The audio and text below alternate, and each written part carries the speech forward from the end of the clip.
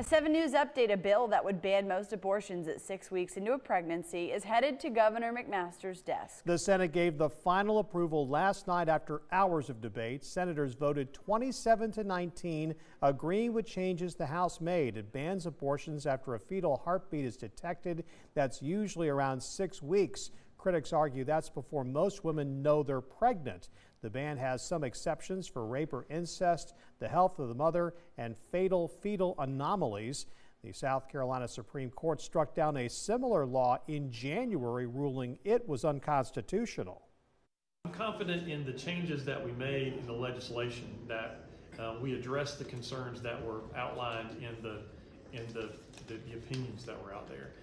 We haven't targeted this at all based on the new makeup of the court. The idea of changing the legislation was done to address the concerns that were raised. This is not what we, asked for. There are changes. There were changes in, judicial bypass. There were changes in other issues. There were changes in the definitions. So it's not what we voted on before. That's not what we agreed on. And you can't change what you agree on and bring it back. And then we barely debated it today. Governor Henry McMaster tweeted last night that he will sign the legislation as soon as possible. Legal challenges to the law are expected. As for those legal challenges, the state's Attorney General Alan Wilson released a statement saying, quote, "We've defended the right to life in court before, and we are ready and prepared to do it again if necessary."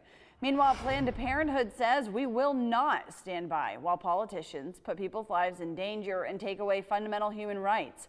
So we say to the state of South Carolina, we will see you in court.